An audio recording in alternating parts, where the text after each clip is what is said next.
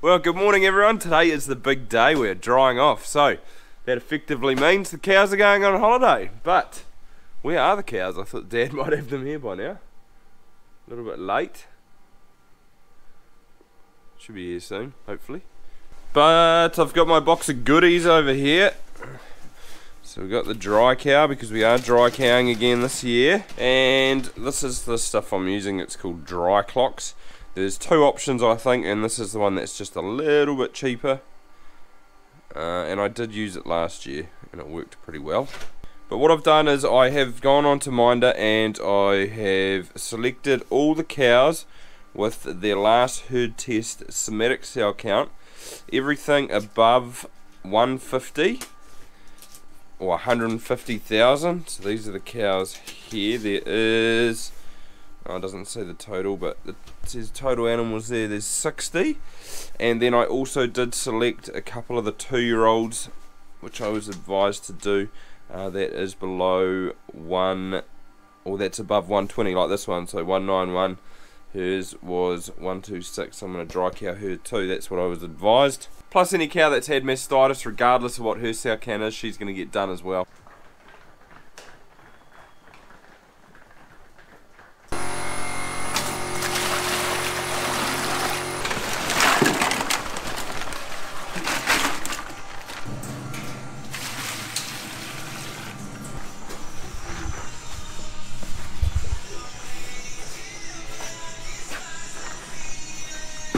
And just put those tubes in a bit of sort of warm water to sort of soften them up a little bit, easier to put in. That's what we did last year, Dad said, so do it again this year. It worked alright. And I have gone through 2 days ago and pre-marked all the cows that were on that list. So something like this, I just gave them a spray of orange, so those two need doing. That one there, it's actually faded more than I thought, but I should be able to see them pretty clear.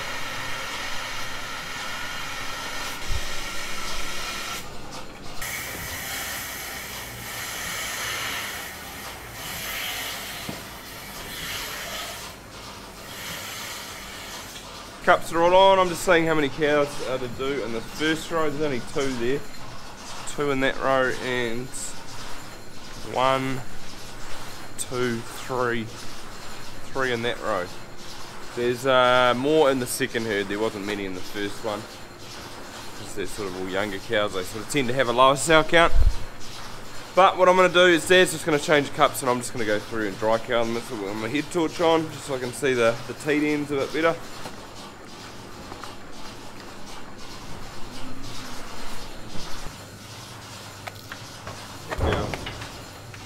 Alright, one down.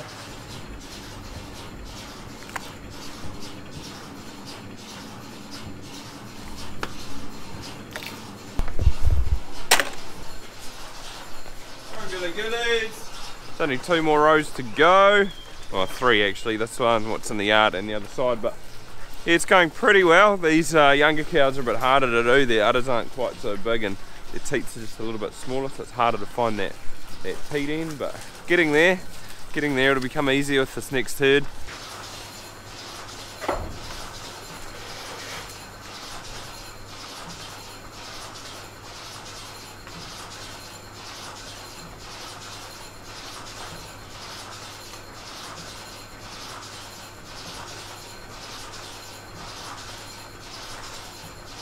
First herd done, so I'd like to say that was halfway, but it wasn't really because there's probably only 1/3 of the cows that needed doing in here. But it's only, what have we got? 11 more rows to go till we're finished. Well, it's a bit colder this morning, or a little bit cooler, and there is a heavy fog. Look at that, big yellow's trying to come up. Second herd's just coming in. Also need to draft some cull cows out of here. There's another 6 or 7. I'll just draft them into this pen. They're going tomorrow and we'll just leave them in that paddock because there's a bit of grass in there for them. But it's beautiful this morning. A nice hot day again, unfortunately. Like that one over there. I actually need to send a photo to the stock agent or the meat works buyer because she's got no tail. And you're not allowed to dock cows' tails anymore, but she hasn't been docked, she was just never born with one. So hopefully they'll accept her, otherwise I gotta get a vet certificate for her. It's a beautiful morning. It's actually the second day of duck shooting. So there's a heap of duck shooters down at the lake down there. Haven't heard any shots as of yet though. And you can just see Mangatautri poking up through the clouds over there. Right, come on girlies, away go.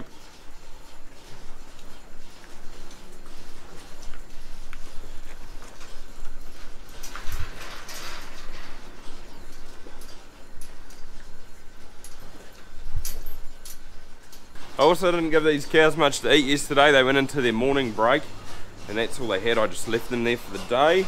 So they are a bit hungry, but that's good because that's what you want. And they aren't coming in with much milk. Not that they were really anyway, but they're looking good. You don't want them producing heaps when you dry them off. Looks like a big udder, but not really. It's not that full.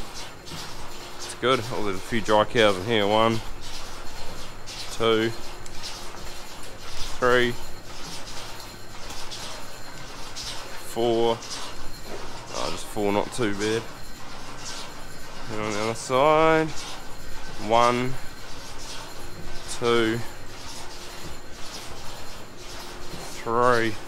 This paint though is pretty bad. Like, I suppose I probably shouldn't have used orange, but it's only 2 days ago and you can hardly even see it now.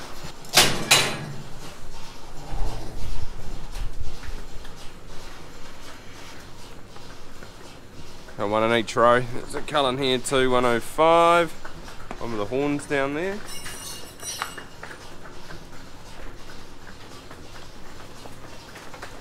One here, nice and easy.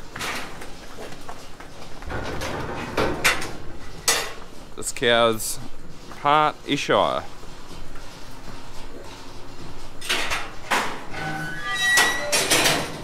So she's a little bit bigger than a Jersey. She might be half and half. Or a quarter-ish.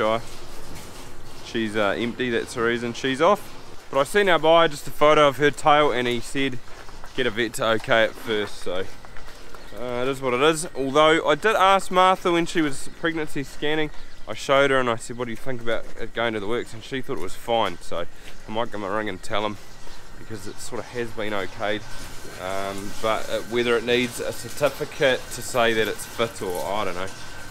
Not sure, but the truck's coming tomorrow, so I don't really want to leave it behind. Here comes Big Yellow. I did hear a few shots down there before too, but pretty heavy fog, which is good because it means that there's a heavy dew that comes with it, so it sort of keeps things green.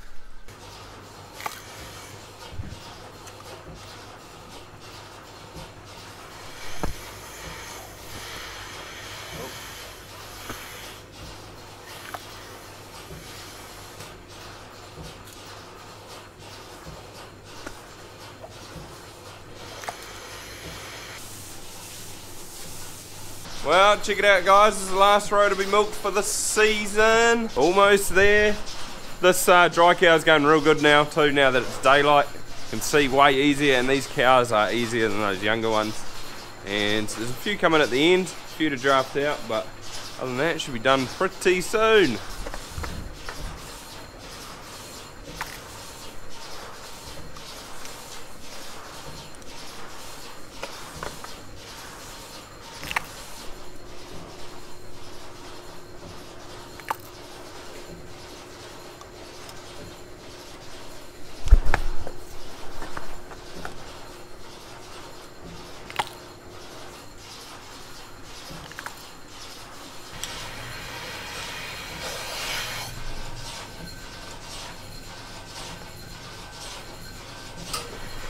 Right, that's it. Cool.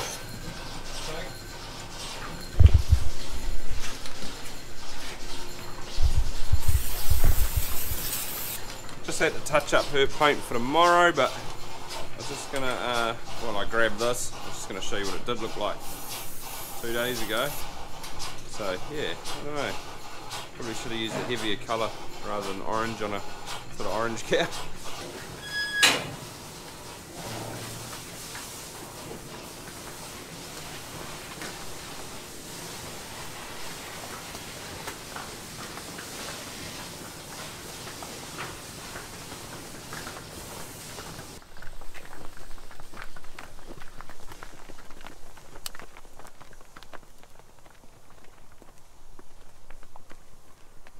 Might even bring these culls here up a bucket of maize and sort of eat that. There is a little bit of grass in there, but there's not heaps. Right, so that's done. That wraps up the 21-22 season. So yeah, a little bit early. I'm going to sleep in now. Yeah, we're both going to sleep in. 5 o'clock. But I think we're going to end up being about, what, 4% behind compared to last year, which isn't too bad. Like, pretty happy with that, considering how it's gone after Christmas, really. It's been pretty hard. Yeah, it has been pretty hard. So we've managed to get this far through. So doing all right. Yeah. Hopefully next season's better.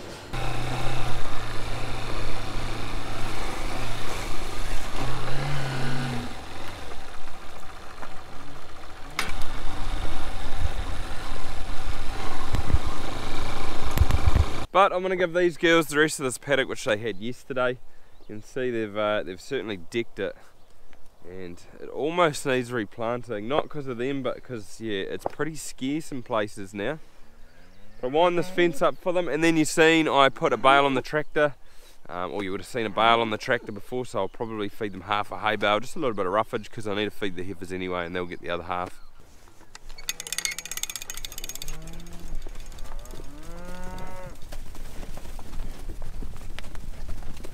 So it's more just patches like in here. See, nothing's really growing, so you know, it's a hard one. What do? Do you re-drill it? It's at a cost.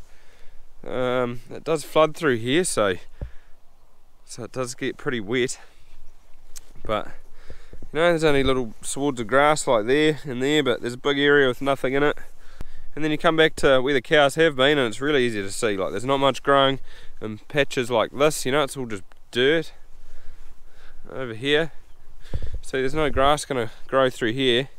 I don't know, it's a bit of a hard one. I probably, if I had a spinner like that could go behind the motorbike, I thought maybe I should have just spun some in front of the cows, so then they'll come in and sort of trample it into the ground, and then it'll just sit there till it rains. But I don't know, it's a bit of a hard one whether I just do that now anyway, and hopefully some of it will sort of germinate, because these paddocks are really good because they sort of hang on a little bit more in the summer, but yeah, they're just getting a little bit bare, so do need to make a little bit of a plan around it.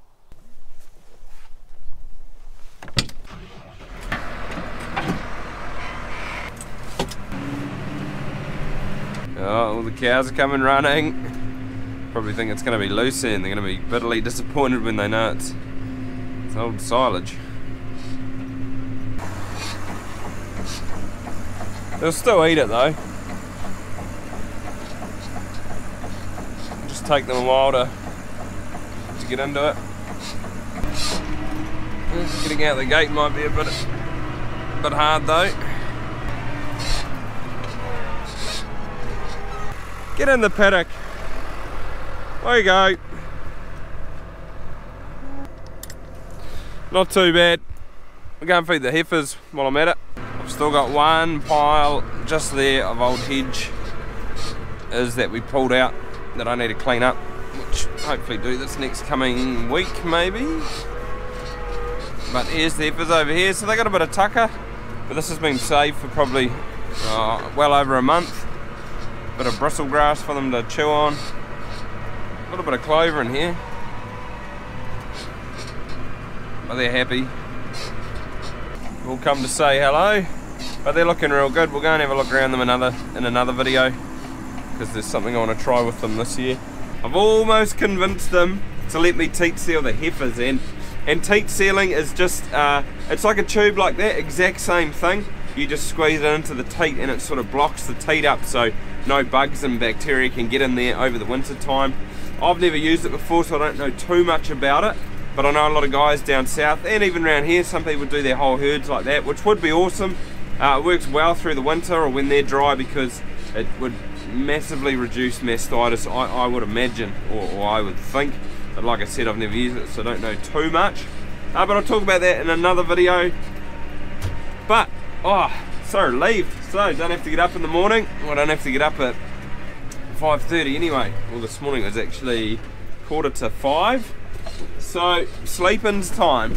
So usually we try and dry the cows off at the end of May. Today is the 7th or 8th, and that means that we're going to go from a dry period of about 7 weeks Now we're going to have one of about 10, so it's not bad. It's not bad. We do, like I said before, we're 4% behind in production, so that's about 4,000 solids. In a year like this, it's probably close to 40 grand, so it does have its negatives, but it is what it is, and the weather definitely dictates what we do. But I hope you enjoyed today's video, guys, and apart from that, see you next time. And if you are drying off, good luck, hope it goes well for you.